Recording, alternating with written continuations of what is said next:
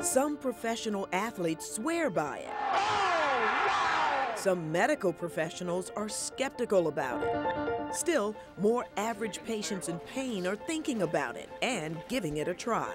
It's really the best way for me right now. 48-year-old James Bates is about to undergo stem cell joint therapy on his ankle. I got scar there. He has excruciating arthritis pain from a motorcycle accident 20 years ago. The options were an ankle fusion, which they take the two bones and they fuse them together, and I would lose my flexibility. And the other option was a total ankle replacement, which involves 6 months downtime. And that, with only a guarantee of a 10-year usage, I would have to go back in and get it redone. My range of motion was pretty much from here to here at one point. College athlete Matt Goldberg has already had a couple of conventional surgeries on his ailing elbow. He's only 19. I got that done, and it didn't really work.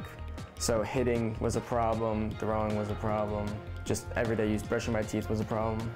That was last summer before Matt's parents sought out Dr. Scott Greenberg, noted researcher and stem cell therapy expert at the Magaziner Center for Wellness in Cherry Hill, New Jersey. We're not just treating pain, we are regenerating tissue. We're rebuilding it. This is how you get a long-lasting result. We'll get back to Matt's batting practice in a bit, but first, let's follow Jim through the procedure. Anyway, so this is the liposuction part. Liposuction? What happened to extracting stem cells from bone marrow? And, from the bone marrow, maybe you can get 1 million cells, perhaps, at the most. With our procedure, we get 60 million cells. From fat? From fat. This, to me, is liquid gold. That's it. Yep. Wow.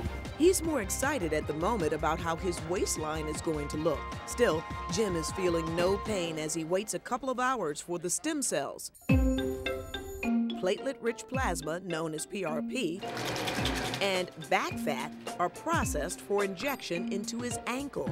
This is basically what you get after all that. So this is the anesthesia. This contains the PRP growth factors and also the stem cells. And this is a fat graft. One by one, injected into Jim's busted ankle. The doctor says any results would take weeks, but actual results is what many in traditional medicine doubt. Let's say if this option for some reason didn't work, you could always have traditional surgery afterwards. But wouldn't it be best to try something that's less invasive, that's more comfortable, that's natural and derived from your body first? Jim figures he has nothing to lose, even though insurance won't cover the $5,000 cost.